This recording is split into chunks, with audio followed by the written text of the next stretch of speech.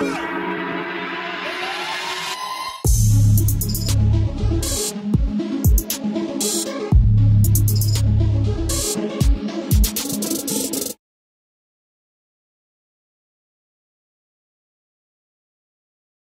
guys, today is January the 19th of 2022, and I want to go over Cameco CCJ using Gann price in time, technical analysis.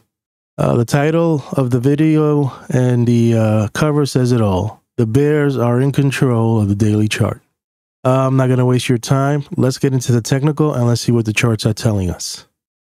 Looking at the monthly technical analysis summary, you can see that it's a strong buy. In regards to the moving averages, and the oscillator is kind of neutral, so summary is more on the buy. When you go into the weekly, the moving averages are more on the neutral side, and the oscillator is a little negative. So in summary, it's a little more on the neutral. When you go to the daily, the bears are in control. Strong sell, oscillators are negative, summary, sell. The bears got the daily chart in their grip. Hey guys, so here we have the cycles of CCJ. And the first one I wanted to show you is the dominant cycle. The dominant cycle tops out somewhere around the 22nd, and then it goes into a downward spiral into February the 18th. As you can see, it's already turning ahead of that top cycle. The dominant cycle is 54, and the next one that's prominent is the 174. The 174 topped out somewhere around November 19. We made a high on the 8th, and could this be an ABC correction? We'll see. It bottoms out somewhere around March. So if you merge these two together, you get a composite, and this is the price action has actually been playing out.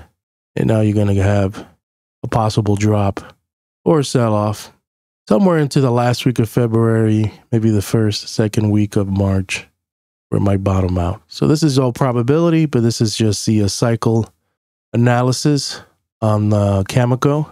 And so far, this is bearish. Okay, here's our Elliott wave chart. As you can see, we did a B, C, and then an A, B, C, and now we cracked the trend channel. Another way to count it is maybe this is an A, an A, B, and C could be coming down into the 100% extension, 1808. Hit this trend line, possibly line up with this line here, or push even lower to the 1.618 from this extension. So this is a target right here, 1284, this trend line, this 100% extension.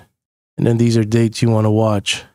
One January the 27th and February the 9th. And this is also support right here. This is a possible target. And it could probably hold here, or maybe just go sideways and maybe continue going lower or bounce from here. So this is probably going to be an area to watch. And also the 2131, which is a 0.618 Fibonacci level. As you can see, the Stokes are selling off.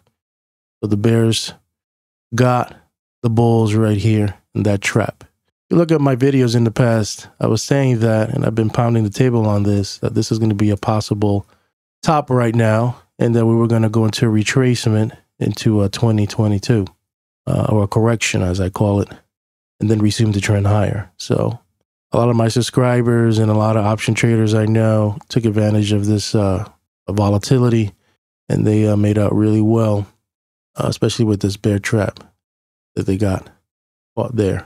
So like I said, these are the targets you want to keep on your radar. As you can see, using our geometry chart, we fail this pitchfork angle. Like I said, the most important ones are the first impulse wave of the move. I got your A, B, C. You can see that it's already closed below it. So that's not good, but you know, this could probably play out. There'd be some support coming over here. So we'll see how that's going to look.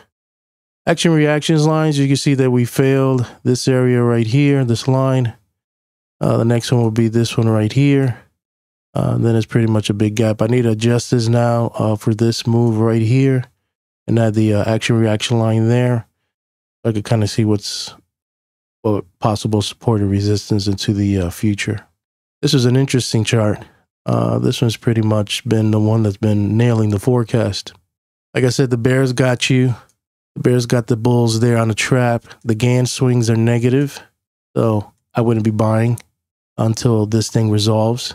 This mirror cycle has been pushing lower, and it bottoms out somewhere, I don't know, the 27th. So I guess I gave you that date earlier. Keep an eye on that. This one looks like it probably wants to bounce here, but I don't know if that's going to play out, that red one.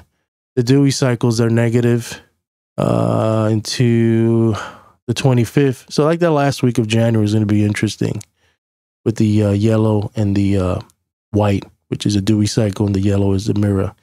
This one is kind of going in reverse of what the two cycles are forecasting. This is the fib grid chart I use, and target you want to watch is at 2102. Obviously this low right here, 2002, and if it pushes lower, 1936 right here. And if that can't hold, the 61.8, which will be that 1667. Look at the squeeze play chart. You can see that the pressure is building lower. This is a monthly, weekly, and daily. For the bigger time frame, you can see that we've been chopping. We had a ninth sequential Tom D. Mark sell signal, and looks like it's playing out, or you see the selling pressure. Bulls want to go up, and the bears just keep pouncing. And you got the 20 right here, 1623, and the 50. Right now, we failed the 20. Looks like we're going to retest that 2002 and test that 50. And on the daily, you can see that we might retest the 200 SMA, which is at 2084. And if that can't hold, 2002. You can see that there's a squeeze play playing on the daily. You can see it on the weekly this week and last week. And you can see the momentum is getting weaker on the monthly. And again, monthly waves. This is the question. Are we going to go up into a March, or we're going to go down into March? That remains to be seen. And lastly, the master chart. Where do I start? Let's start with the seasonalities. So you see this line right here. This is the 10-year price action. This is the only thing that I saw positive going into February the 21st. Seasonalities are topping out here. This is the decimal, and this is the annual. Annual topped out here. On the monthly bar, you can see that we are negative. We closed below 2260 and 2182, which was the last close of December. We go into the weekly. You can see that this was the most positive. Last week was negative, and we're still in this week. Spectrum analysis. This red line right here bottoms out here, and this is a separate algorithm from the cycle I showed you earlier. And these are different fluctuation of different cycle points, but there's a lot of things lining up for March. Again, monthly waves, and we do cycle analysis. You see that it bottoms out here. Let's close this. Solar cycle just topped out here. Kind of lines up with this top, although this was the real top. So it's going to be pushing lower all the way to April. We'll see how that plays out. And I think that's it. This is a turbo cycle here. And this is kind of in sync also, kind of like in sync with the price. And it bottoms out somewhere in March. So I have that on my radar. I think that's it. I don't want to make this video too long. These are levels also you want to watch. So in key essence, A, B, we're going to do the C. The bulls, the bears going to push us all the way down here. That remains to be seen. But be on alert. Keep your eye on that 200 right there. And this 2002. If that holds and then it starts trending higher, that could be a failed new low. and then maybe it could follow the 10-year cycle. But all of this going to be speculative until we close this week and see how it goes. Hopefully you like this video. I'll keep you posted on my thoughts on Cameco using Gann price and time technical analysis.